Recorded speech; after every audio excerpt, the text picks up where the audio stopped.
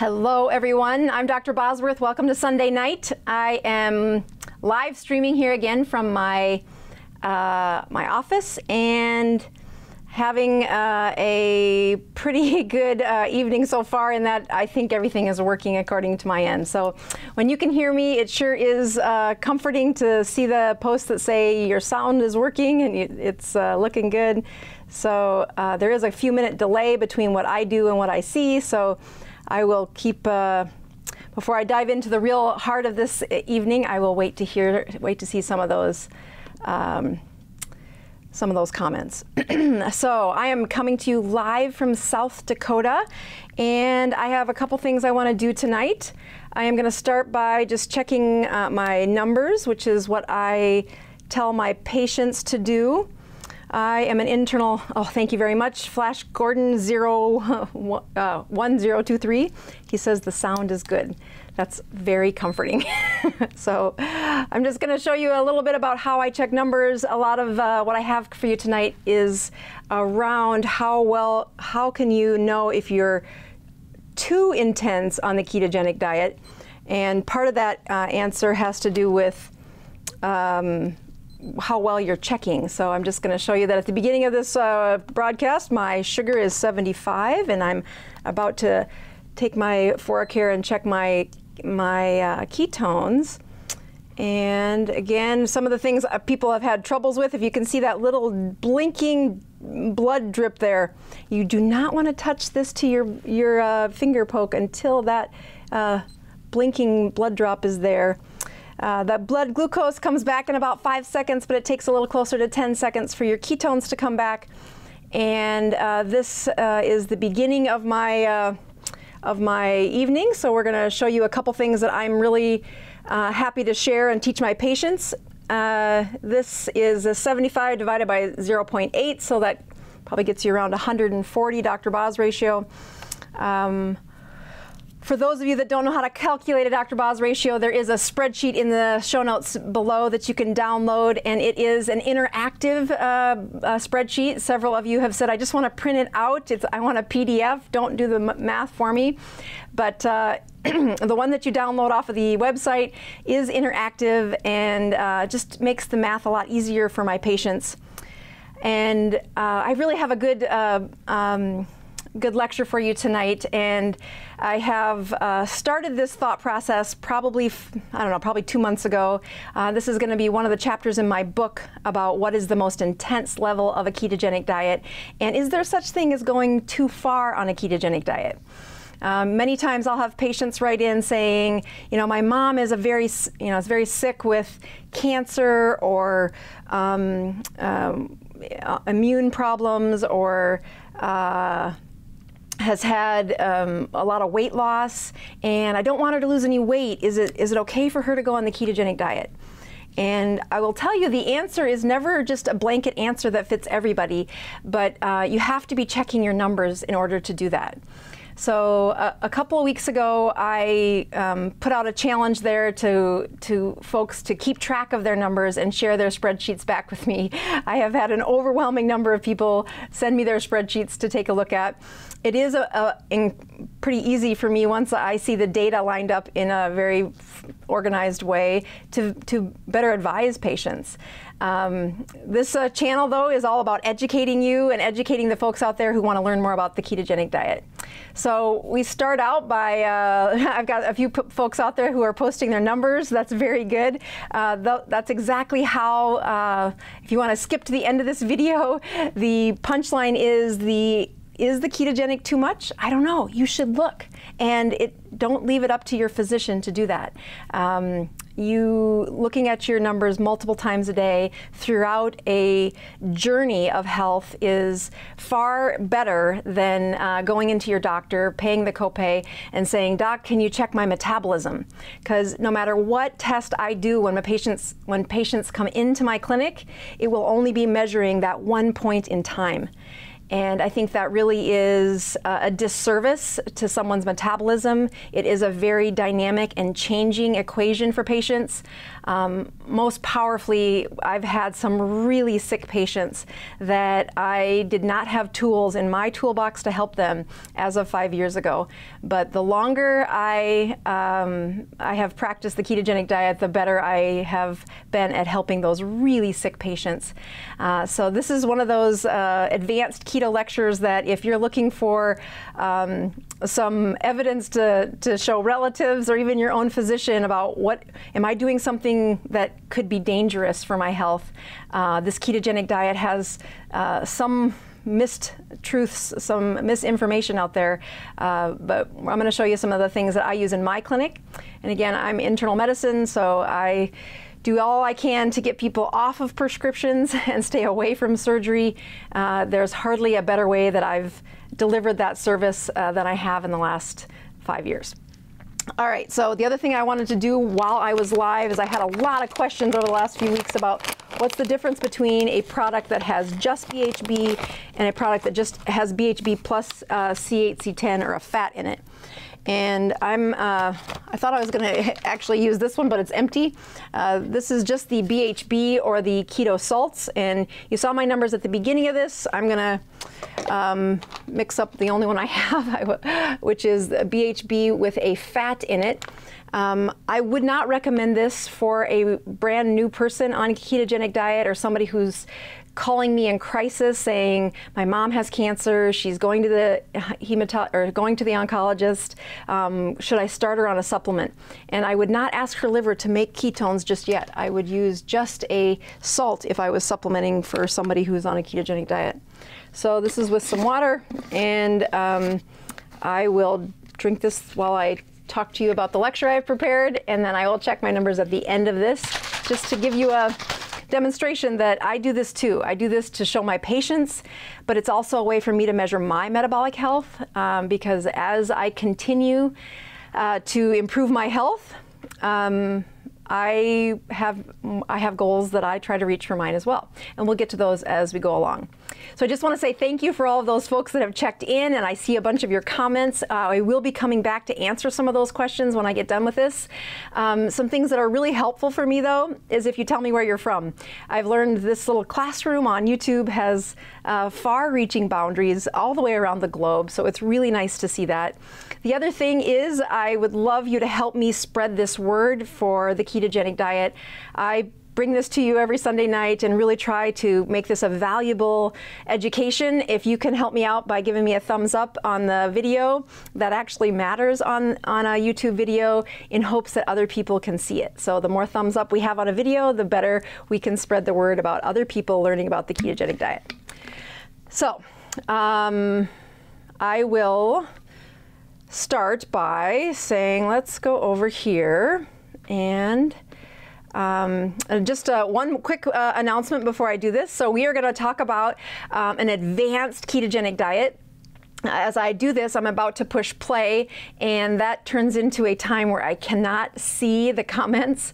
So if you just have forgiveness if anything goes wrong. I have somebody that calls me and tells me if this isn't working right. So we are going to talk about the most advanced version of a ketogenic diet.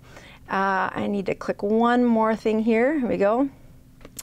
And push play. All right, yes, so I'm going to take a quick drink. So PKD, not PKU, which is something in medical school, which is also a metabolic processing disorder. PKD is the initials for the most advanced ketogenic diet that I use in my patients.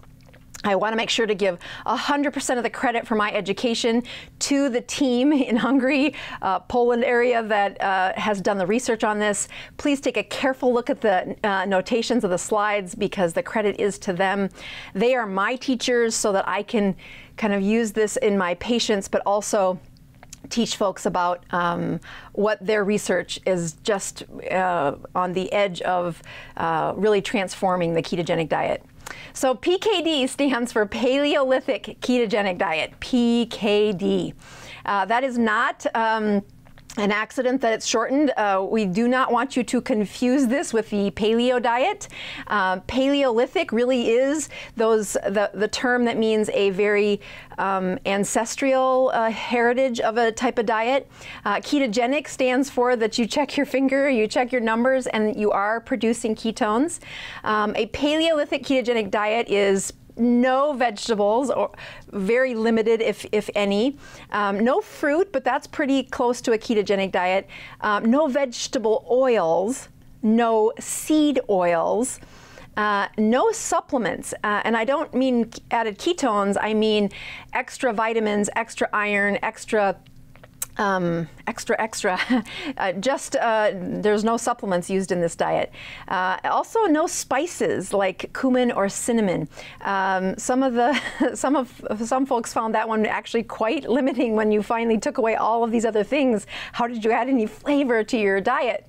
But I will tell you that you're going to come back full circle when we get to the end of this. So just some other ways to know this diet is there are no grains. That's true for a ketogenic diet or most ketogenic diets. There's no milk. There's no dairy. I often get the question, is there any butter? I'll tell you, butter is one of the first things I add back in when I'm using the PKD. No refined sugars, and then no nightshades, which are tomatoes, potatoes, obviously, bell peppers, peanuts. These are all heavily filled with lectins, which are, again, another part of the diet that can really inflame our patients. No artificial sweeteners, but that's pretty standard. So when you hear about the Paleolithic diet, Paleolithic ketogenic diet, the first thing I like to point out are, let's just unpack what is the ketogenic diet. You're going to have three things we're going to look at in these comparisons. We're looking at fat, the percentage of protein, and the percentage of carbs. So you'll match up those colors with fat being blue, protein being white, and carbs being red. So in a ketogenic diet, the carbohydrates are about 10%, your proteins are about 15%, and the ketogenic diet is about 75%. For any of you that have taken the time to read my book, I don't talk about percentages of the macros in my book because I think it is overwhelming to folks at first. I simply say 20 carbohydrates or less a day, and that's not talking about net, that's simply 20 carbohydrates or less per day. And when you're just starting out on the ketogenic diet, keeping it simple is really important. So these macros are something I don't go into much in my book, but have used them as points of education. So the other mistake that I have folks do when I start teaching them about the Paleolithic ketogenic diet is they think I'm talking about a paleo diet. Again, paleo short for Paleolithic, meaning this ancestral type of diet. When you look at what a paleo diet really is in comparison to what we just showed you as a ketogenic diet, again, fat, protein, and carbs divided into these colors. The carbohydrates are about 25% in a paleo diet. Your fats are about 40%, and your proteins are about 40%. When you look, it's almost thirds, if you would, on a paleo diet, but it's a little less carbs than what the exact thirds would be. I show that because it is often confused, and I brought this up a few weeks ago. Boy, I got a lot of questions. Let's just now go to a PKD, Paleolithic ketogenic diet. And this, you can see there's just this tiny little sliver of red. You could almost say there are no carbohydrates in a Paleolithic ketogenic diet. Just for teachable purposes, I left it at 1% for carbs, 75% for fat, and 34% for protein. What you're looking at for fat to protein is almost a 2-to-1. 2 fat grams of food for 1 protein gram of food. And that is an extremely ketogenic diet. You say, well, who would be interested in a Paleolithic ketogenic diet? When I look at, so again, just kind of making sure I don't lose my audience here, this is not a paleo diet. And I would tell you it's really not it is a very carnivorous diet, but if you Google a carnivore diet, it really does have a bit more protein in a carnivore diet when I look at what different meats the folks on a carnivore diet eat versus what is recommended on a Paleolithic ketogenic diet. So I would say it's not carnivore in the sense that the popular definition of carnivore. Instead, I would call it, yep, it's carnivorous, but it's very specific types of meats that and fat that we're looking at. So the Paleolithic ketogenic diet is animal fat. Yes, it is red meat. It's not that there's no white meat in there. I just think that first layer of meat should be red meat, and then offal, which is organ meat. That organ meat is incredibly rich in vitamins. The PKD has eggs in it, one of the staples. And again, when you really break it down to, when I talk to nutritionists about this, it is a 2-to-1 fat to protein ratio when you're on a Paleolithic ketogenic diet. All right, so yes, there's the picture of a PKD with that tiny little sliver, 75% fat, half of that's protein, and then that little bitty wiggle of a room for carbohydrates. So you say, Doc, why would you do this?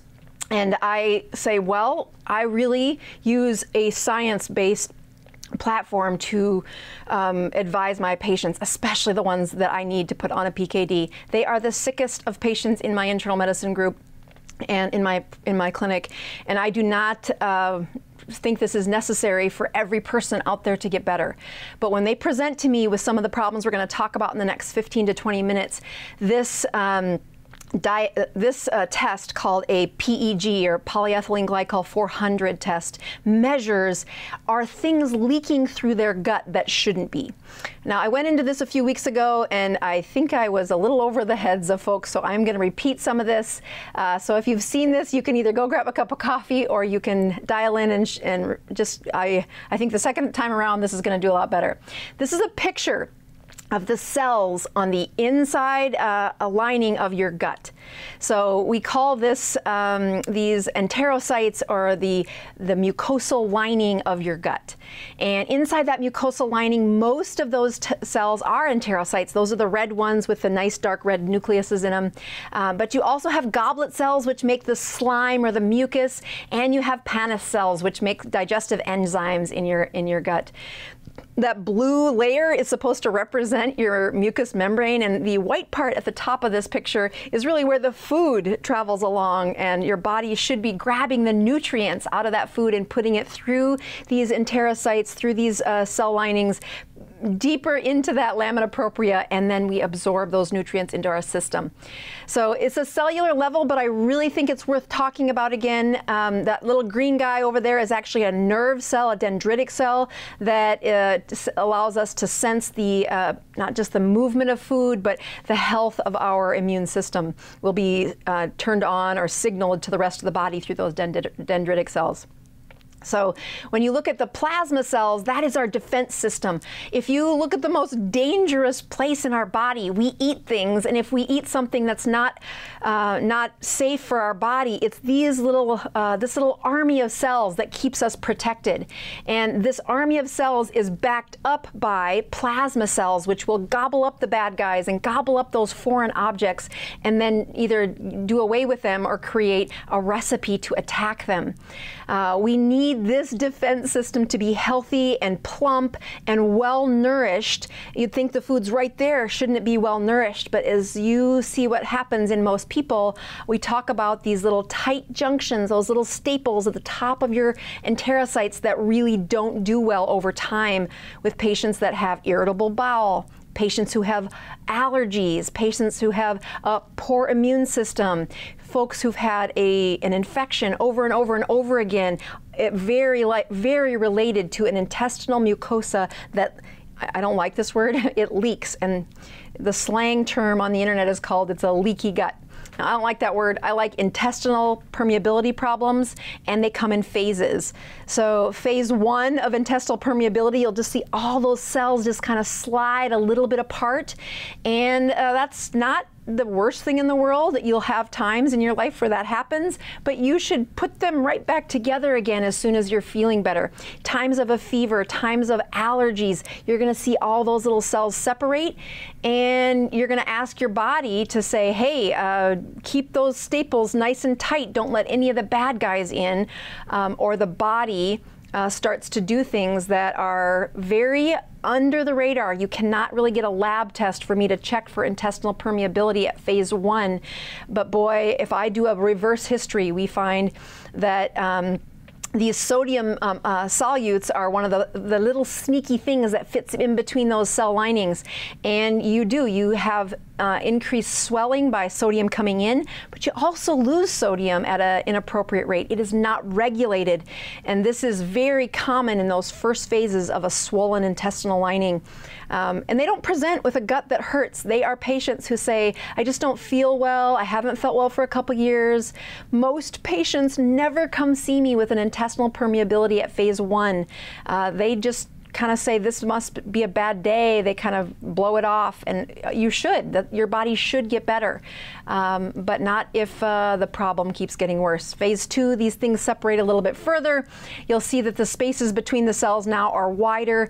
Now I've got folks with autoimmune problems, like if they scratch their skin, they get a really big welt, or if they get around hay fever, their body really reacts. You can see those staples are just barely keeping those cells together. They're stretched as far as they can go. And when we look at the particles that go from the outside that leak into our system, the foreign particles are one of those first that do that.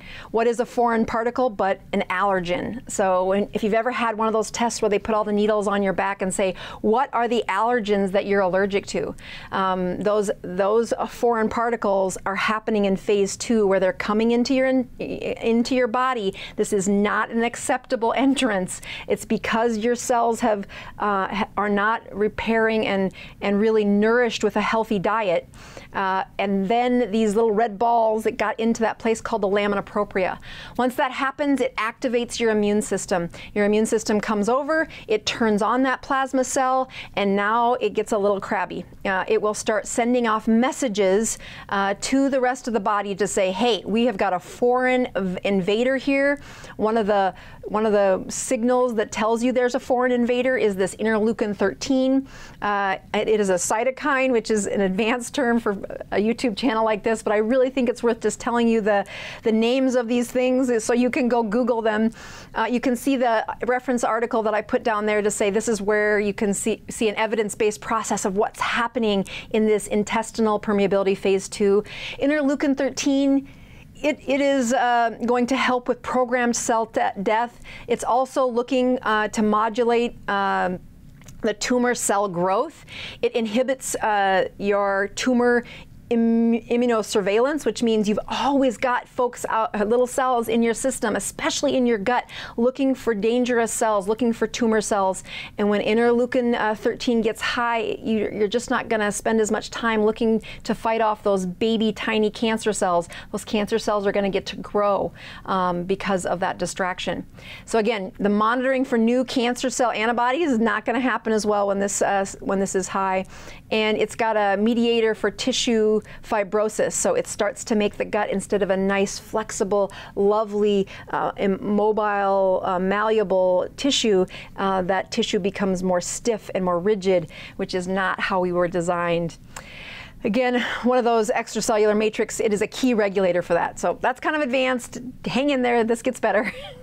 So phase 3, you'll see these are even further apart. Now we've got folks who are in my advanced autoimmune problems. They've got maybe 2 or 3 immune problems, like their thyroid's not working right, their body is overloaded with asking about why do I have an autoimmune problem of type 1 diabetes and a thyroid problem, and I am hyperallergic to everything. Now you've got a collection of a syndrome happening, and really most docs don't think of the intestine as being a big part of it.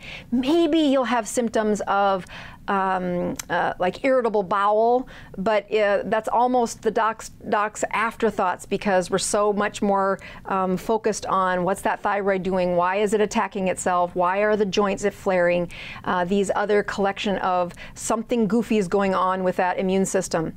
And the reason it's happening is because those little macromolecules, food antigens, and bacteria now have a huge entrance in and out of those cells.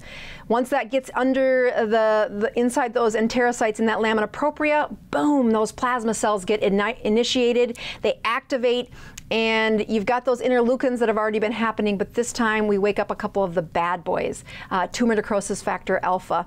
So TNF alpha, again, it is another enzyme. It's not something you're going to go into your doctor and measure. The immunology team does look at it, but the summary I like to tell patients is when your TNF alpha is raised, your body is trying so hard to send you some signals that say, hey, create a fever, stop eating. Lots of inflammation is happening throughout the body. Your immune cells are kind of on overdrive. It's causing any kind of cell that's a little bit damaged gets programmed to have cell death. Tumor necrosis factor alpha is very important for the human body, but once it's not working right, it leads to other chronic inflammatory problems, like there are more cancers when the TNF alpha is higher, there's more major depression, psoriasis, inflammatory bowel, and Alzheimer's disease. What do these diseases have in common? All of them have these cells between their enterocytes leaking in several types of foreign objects to turn on their immune system. You say, what's this have to do with a ketogenic diet? Hang in there. Don't run away. This is the nastiest one. So in this one, we take those cells and you see those little staples. Now they start to break. So now those last defense system is where those staples are supposed to be keeping things out, but they do not. And once the staples are gone, and now you have your cytokines roaring with INL-13, interleukin-13, TNF alpha, those become they're stimulated by, they're on overdrive. And as you watch, you're going to see these cells start to break down. The goblet cell will also break down. And now you have an opening. So if you thought that my patients were malnourished before, look what happens when you take away the cells that are supposed to be protecting you from the things that come in through your food. The next thing that happens is they have lots of abdominal pain, they have gurgling, they have lots of, the movement of a bowel happens when it shouldn't, and then it stops happening when you want it to move. It's not functioning in the same plus or minus signals that they're used to. You'll get a huge pocket of those cytokines in there, and the final result of what happens if I put a camera down and I look in those intestines, I can see ulcers. So that is the worst phase, and those folks have low vitamin D, they have low iron, they have lots of malnourishment because there's practically an open trap door just letting things out of their body. So again, those are the worst of the folks that are in there. When I look at how do we measure this, there is a test. It's not one that we can do in America, but I think it's worth teaching, and this is why this team in Hungary and Poland has been so valuable to me, is they publish the literature where they look at, when I have patients drink this certain chemical, I want to know that it goes into their gut, but their intestine is perfectly sealed. It does not have any leaking that's happening. And how do I know? Because none of it ended up in their urine. So when they're not feeling well, the same thing happens where they drink that dye, but throughout that intestine, you can see some of the places early in the intestine are leaking, some of the places in the middle part of the intestine, and some of the places in the large colon are leaking. And those different molecules will go in at different sections of the intestine, and we can actually measure those molecules in your urine for the 6 hours after taking it.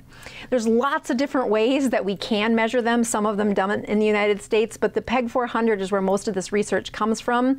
I had a lot of folks write in asking me if they could get this test done. I do not know that it's, I have not been able to get it done in my community. So if somebody does get a PEG 400 done in the United States, boy, I would love that message. But you don't need the test done once you understand what it is we're trying to accomplish. So the reason this test was so powerful is it is 11 different sizes of proteins, that some of them that are going to fit in when the cells were just a tiny in that phase 1. Some of them fit through the lining when they were in phase 2 of impermeability diseases, 3 and 4. And so you have different areas of the gut that allow those molecules in, and you have different levels of disease that allow those molecules in. You shouldn't be absorbing hardly, this very little amounts of those molecules, but what's powerful about this test is if you do absorb them, they do not interact with your body. That's a really good test. We don't want it screwed up by getting metabolized within the system. Once it's absorbed, your kidney flushes it out flushes it out your urine. And the best thing that this test does is you can do this from home. They send the kit home with the patient. They get up in the morning, they empty their bladder, they drink the solution, and they start a timer. And they collect the urine for the next 6 hours while at home. They package that up, send the container back to the lab, and then the lab measures what did that patient, what were those results over the 6 hours. So they don't have to be in the clinic to do this. So when we look at intestinal permeability, those two white lines are really kind of the normal of this is where we should have these different proteins show up. So the molecular weight of the proteins is lined up along the bottom, and there's the 1, 2, 3, 4, 5, 6, 7, 8, 9, yeah, 11 different proteins found in that test along the bottom.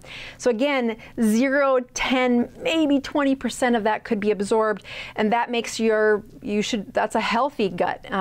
But when you get up into that 25, 35, 45, 55% of that molecule was absorbed, and we know that by looking at their urine, boy, that's where things go wrong. So on this test, you can see that this patient's, the molecular weight that was 198 grams per mole was at like 17%. This one was at about 25%. The next one was at this, and you can kind of see the plots that went along. Then they'll draw a graph to say, did they fall within the normal, or did they have more leaking of these proteins throughout the test? So if you look at that, like 418, the molecule that's size 418, that is known to have a certain section of the gut that's supposed to absorb it, or that is supposed to keep it out. It doesn't fit in all areas of the gut. The different sizes of these proteins are linked to different sections of the intestine, so it allows us to check the beginning all the way to the end of your absorption or your intestinal lining, and that's the uniqueness of this test. So, PEG 400, healthy controls. Here is somebody who says, hey doc, I'm healthy, I got no problems. And you can see he's been on a PKD, that very advanced ketogenic diet, for 4 days. These people's Dr. Boz ratio would likely be between 20 and 40, so very tightly controlled. The next one actually is healthy. When they've been on a PKD for now 4 weeks. And then the final one was an example of somebody who'd been on PKD for a year. So just looking at that, this is one of the places where these tests really allow us to look at what's happening on a cellular level. Here's just another example of PKD for the folks that had been on it for a week. So when I, again, plot out those normals that come across, then we have some people who say, yeah, I'm healthy, but they still probably let more proteins in through those cellular linings than they should. They've only been on PKD for less than a week, so they're very early in their health problems. This patient, incredible, almost every number was elevated. That's one of the sickest folks that end up in my clinic are Crohn's disease, and that ulcers way at the end of their disease states happen throughout their body. Here's some other examples of multiple sclerosis, epilepsy, pancreatic tumors, diabetes type 1. And again, all of these studies came from this lab that I have noted down there. Dr. Zofia Clemens is the gal that I'm kind of I've got a girl crush on. She's really good at her research, she's really good at teaching, and she's very methodical about using what's happening. Am I really making the patient better? Not guessing on this, but measuring those proteins along the way to say, did they really improve their body?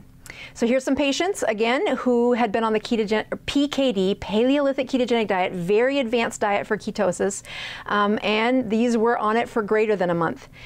Here's some metabolic syndrome with alcohol, a very common question that I get. Here's another patient who had allergies, but after a month really normalized the Hashimoto's, The one in yellow was a rectal tumor. Again, colitis being the hardest and worst of the folks that I take care of. I do love that neon blue, or that pale blue one, which is someone who'd been anxious and she was not following the PKD very well. And they were able to prove that by saying, you know, when patients come in and doctors hear that their plan isn't working right, it's heartbreaking to us too. We want them to get better. But when we're given every effort that we can to improve their health and things still aren't great, we know that one of the equations could be that the patient isn't following this incredibly strict diet very well. And in fact, that would be the case with what happened with that patient. I just think that's helpful, because you can go to make sense of it is difficult, actually. All right, so here is a great one. This is now a paleo diet. Remember, this is not PKD. Hold on one second.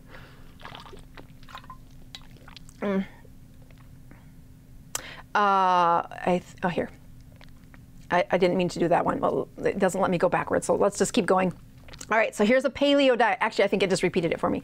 The paleo diet, again, there's those percentages with the red carbs, the blue is the fat, and the white is the protein.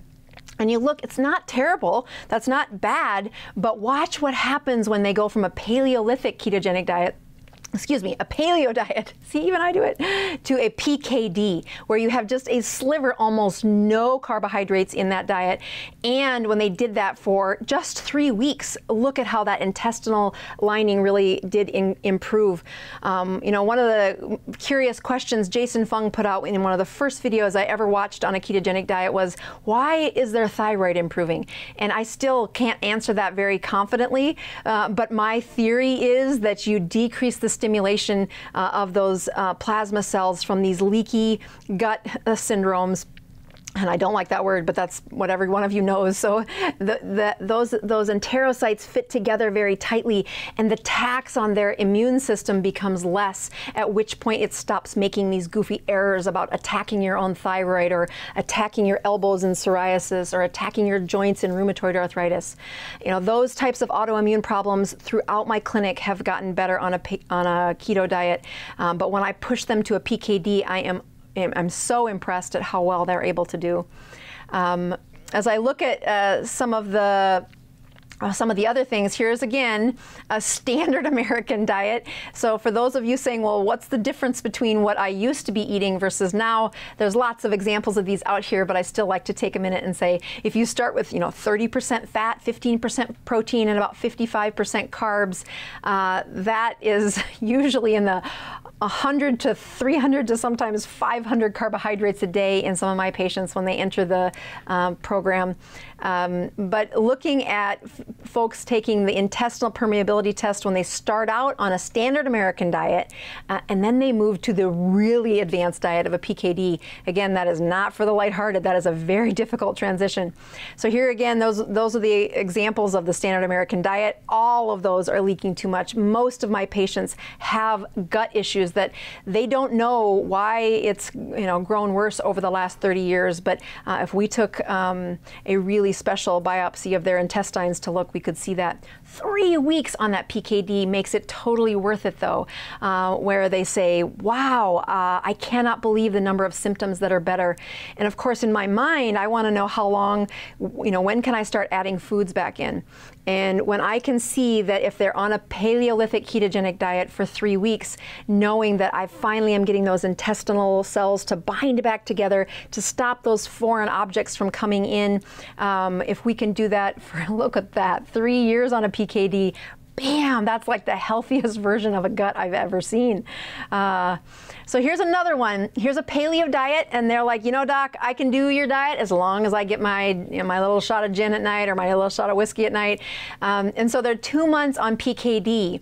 But look at that. That alcohol continues to keep that swelling happening on a cellular level in the gut. The reconnection of those cells is inhibited by alcohol.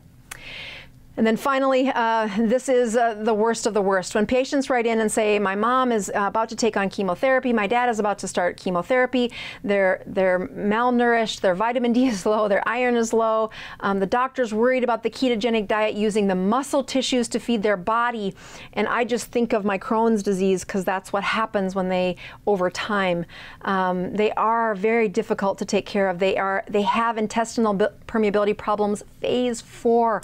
These ulcers aren't just one in a little spot. They have hundreds of them throughout, from their esophagus all the way down to their anus. That gut lining has thousands of ulcers. And the amount of nutrients that just kind of goes out into the toilet, and then the inappropriate things that your body is letting into your system, it is overwhelming their immune system. We cannot fix them until that settles down. Again, this 16-year-old is one of the best documented cases I've ever seen of Crohn's disease. I've had patients in my practice where we have cut out their gut. We couldn't, they had so many ulcers, we just said, forget it, let's just cut it out. It's such a sad moment for us because we know for the rest of their life they're never going to have a chance of being normal again. Had I known that this could be an option for them, I have lots of years of practice left where I'm going to reverse some more Crohn's disease to make up for the ones where I recommended that they cut out their colon. So here's a Crohn's patient 4 months into PKD. That's actually pretty normal for a Crohn's disease to have at least half of those proteins in the normal range. When you get out to 10 months on PKD, I can't tell you how powerful that is. That immune system is the hardest patient for me to take care of. When I look at, I thought there was another one there. This is just another way to look at C-reactive protein or a SED rate, a way of saying what is the inflammation of these folks with chronic inflammatory diseases like Crohn's disease. And you'll see for the first 14 months they were using standard treatments.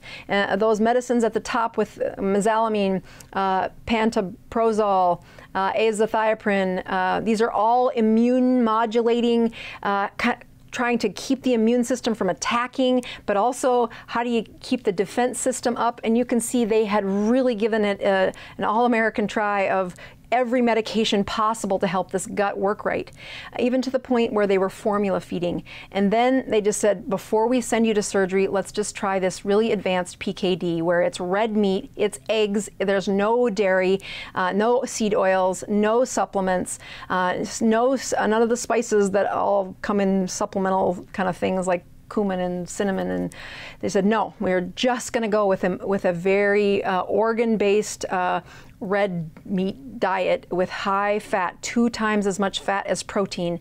And oh my goodness, look at that, 15 months later. This takes it out even further to now 35 months. And although they didn't get a PKD, or excuse me, a PEG 400 test done, they were able to measure the inflammatory markers out as recently as January of this past year. What a gift to this young boy who has an immune system that wants to attack its own bowel, often very genetically related. And many of the times I've educated patients, I've said, this is your genetics, and I wish I would have had this information for them.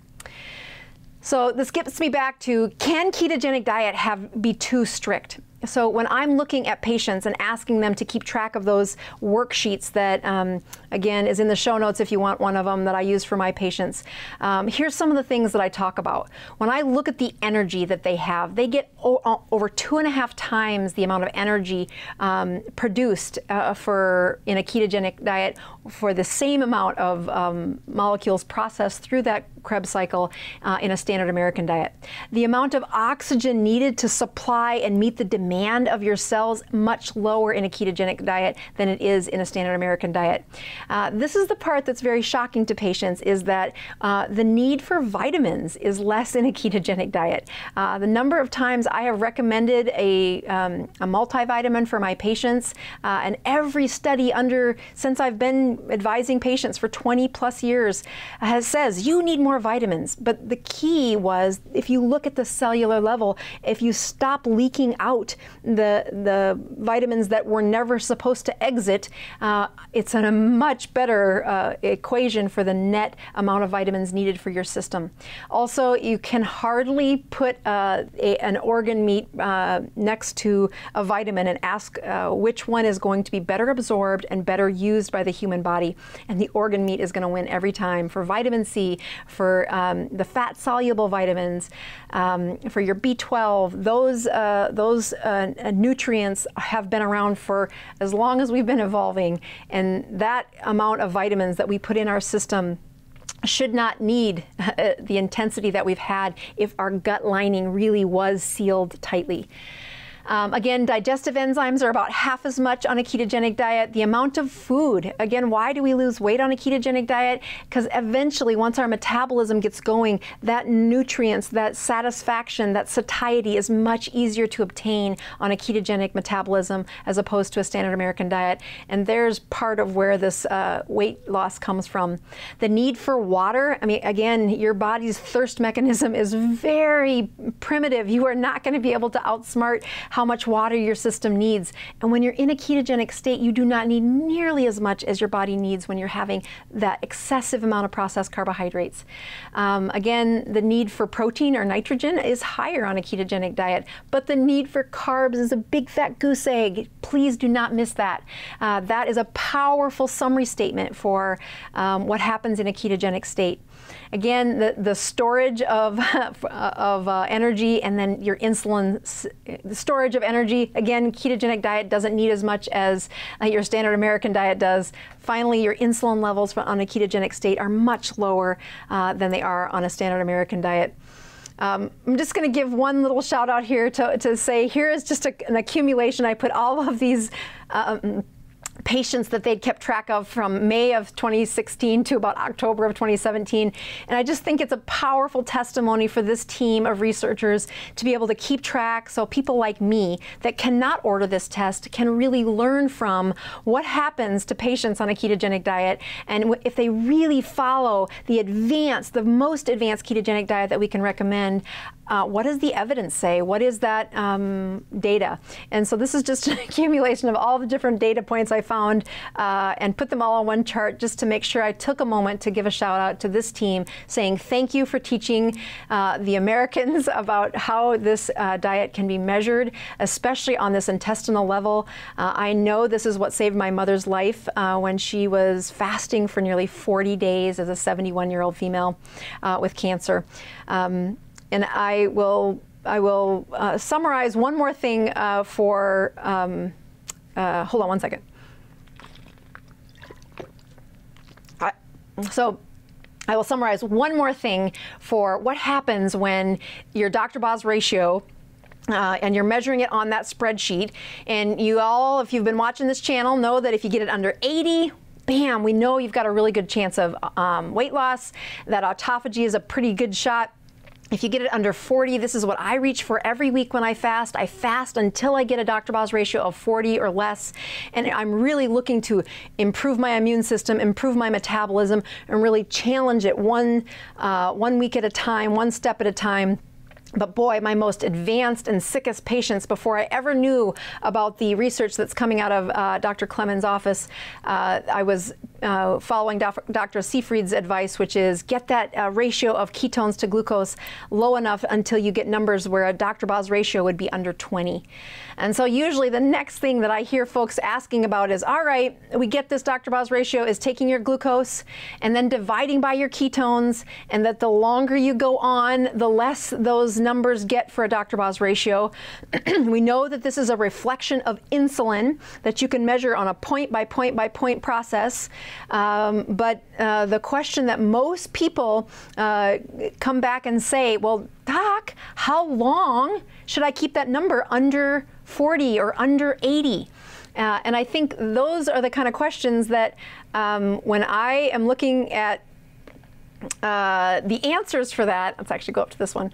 When I'm looking at the answers for how long do you keep a Dr. Boz ratio under 40, the answer has to do with why are you keto? What is your purpose? If you're doing this for weight loss, then you should really reach for a Dr. Boz ratio of 80 and try to hold it there most of the time.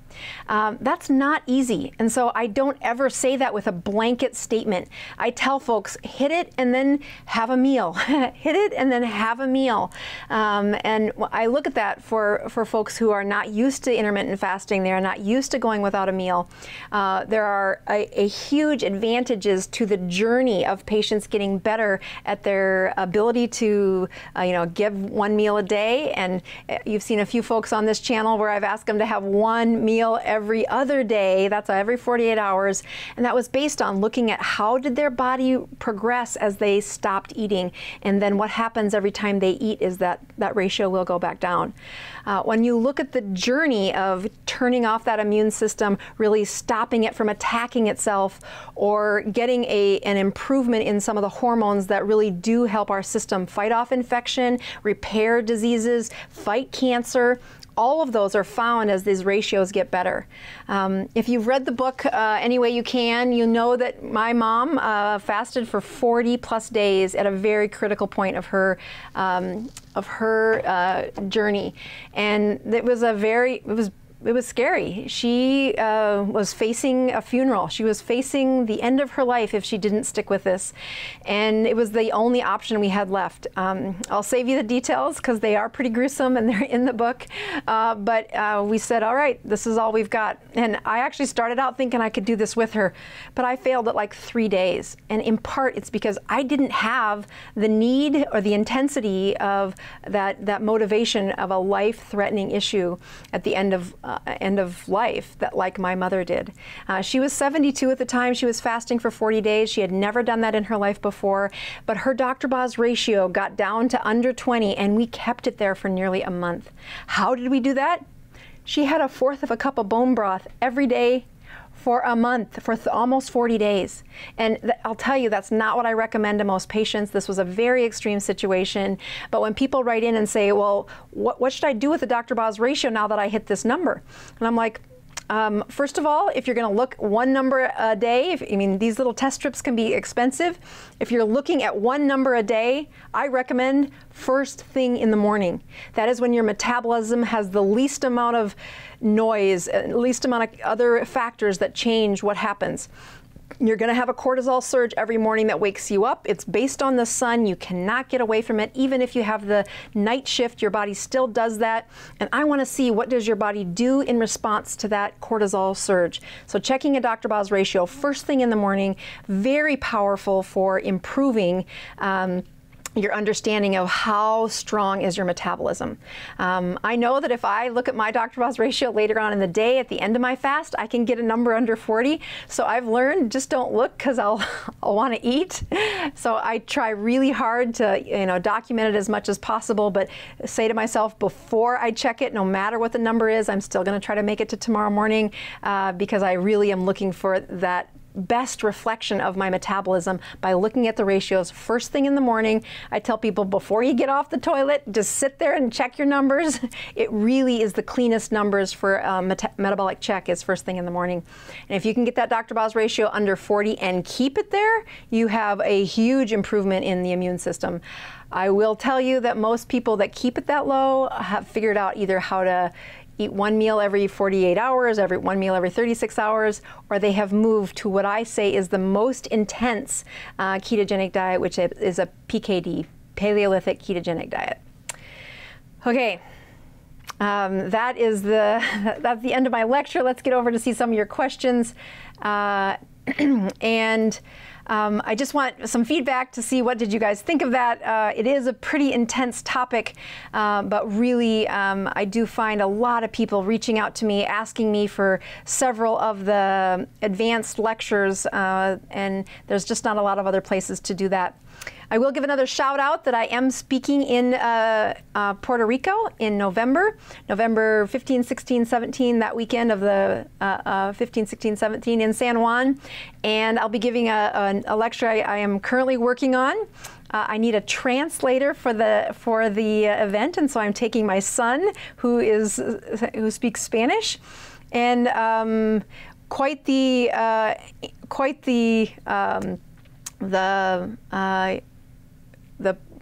process to get his Spanish skills up to the level of medically translating. So for those of you out there, pray for him, pray for me. All right, so I am going to check my numbers as I watch for some of your answers here. All right, so Dr. Boz, I ate sardines out of the can. So Anna, you win. That's awesome. I ate sardines out of the can,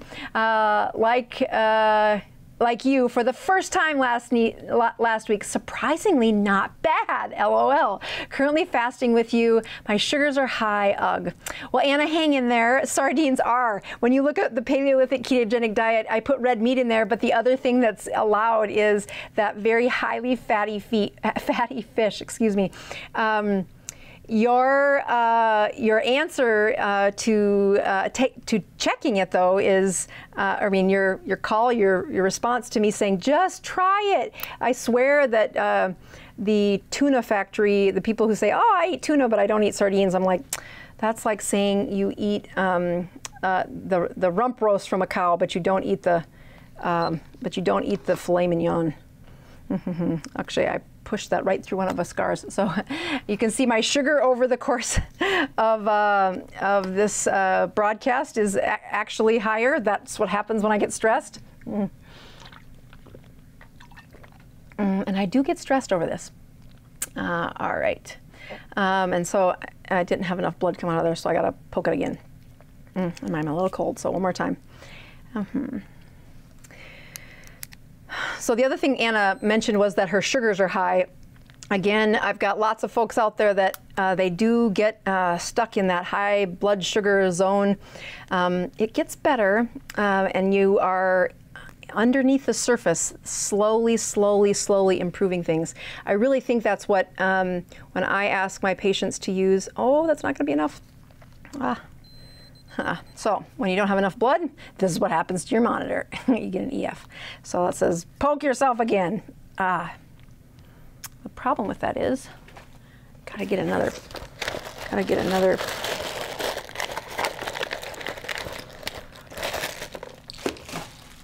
was using these are the disposable one-time use ones, so I shouldn't probably use those. Oh, I know why I did that, because there weren't any of those ones. Okay, hang in there. Oh wait, there it is. Okay, so so there's a couple folks putting out there what are their favorite sardines. I love that. We're going to increase the sardine market all on our own here. All right, so I am going to get a new strip, put it back in my little meter. Poke my finger again, and let's see here. Much better. All right, so again, you do not want to put the blood on there until that little drop of blood is flashing. But once you do, and I got a nice little, now it will count down. So again, I'm just showing you that I do this as well, checking your sugars, checking your ketones. That is the answer of how extreme is your ketogenic diet. So yeah, it is up from what it was. And that's despite my sugar going up, my ketones did go up. So thanks to my little supplement. And again, I use the one with a little fat in it because I am metabolically keto adapted. My body knows how quickly to turn those fat chains into ketones. I've seen folks run into a little bit of a problem when they're early in the ketogenic diet and they're trying to use MCT and they're putting in so much fat when they have lots of fat that they could use as long as their body was used to burning ketones. So I do the 2-week challenge and say, get yourself some BHB. I love it when you support my channel by buying those products. It really is the way I can dedicate the time to studying this and preparing these lectures. But there's other places you can find BHB out there. The BHB it's the chemical of a ketone. We've been able to make ketones and put them in a lab since like the 60s or 70s. It recently has come down in price, although not the perfect price yet, but pretty powerful how well the the access to ketones has been. And when I get my sick patients, whether they're Crohn's or cancer or seizures, and they just don't have the support system like my mom did to really improve their metabolism, I say do a 2-week challenge, 1 scoop a day, sip on this all day long until you come back and see me in 2 weeks. And that really has been a game changer for the folks who say, I don't know if I can give up these kind of carbs. I don't know if I can do this.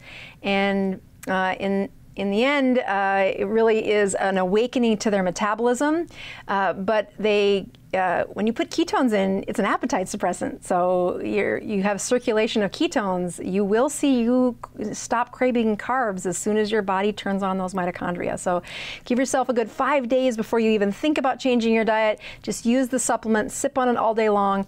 Know that BHB salts, BHB supplements, they only last 2 to 3 hours in your blood circulation, so that's why I say sip on them all day long. If you glut them down, sometimes it causes diarrhea for some of the sick patients because of that leaky gut that we just talked about, but also then you pee them out. So if you just dose them throughout the day, you'll save your money by keeping a nice steady supply of ketones running through your system. And then for heaven's sakes, just check your numbers. Just like my kids do when they want to outsmart mom. If I say, well, let's see whose ketones are better, they'll say, wait a minute, and they'll go in the other room and they'll drink some ketones, and then they'll come back and say, okay, I'm ready for you to check, as if I don't know that they're doing that, but it's okay, I let them win. I'm just happy that they're interested enough to check to say, what is your ketone level? And so you can check to see that the supplement works. It is a very powerful way to just let me biohack and help you get your metabolism started. So, all right, there was a really good question in here that I was going to see if I could find. Something about protein. See if I can scroll back and find it.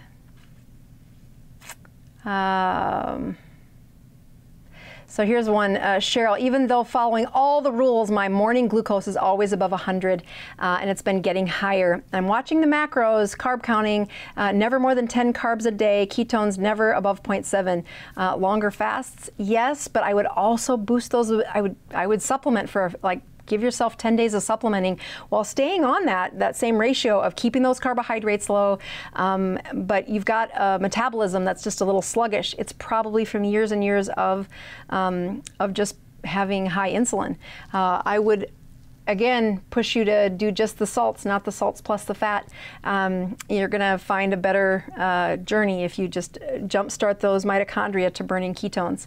The other thing that happens in people who've been insulin resistant for a long time and they start following these numbers, they're like, why isn't it better? Why is everybody else's better? And the truth is if you look back into their system, they've had a long time of higher blood sugars than they knew about.